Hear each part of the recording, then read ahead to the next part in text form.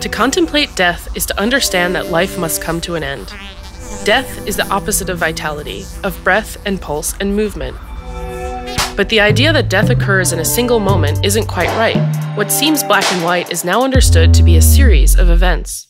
Death is a process.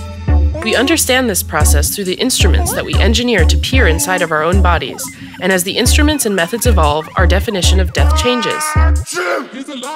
Death in mammals was historically grounded in what we could see and hear and feel. We see and hear breathing cease and feel the heart stop beating. As circulation of oxygen and nutrient-carrying blood slows, the flesh and skin lose color and cool. For centuries, the only sure sign of death was decomposition, and many lived in fear of the possibility of a live burial.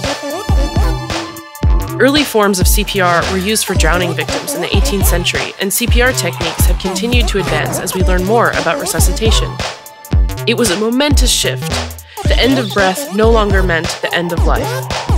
In the 1940s, ventilators mechanized breathing, and in the 1950s, defibrillators shocked hearts back into normal rhythm. With these innovations, a body could outlive its brain.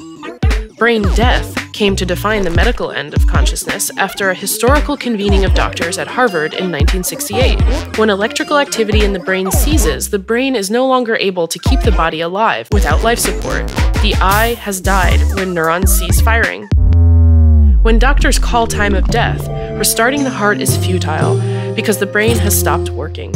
We still maintain hope with cryogenics and even more futuristic attempts at slowing or circumventing brain death and pushing the boundaries of death even further.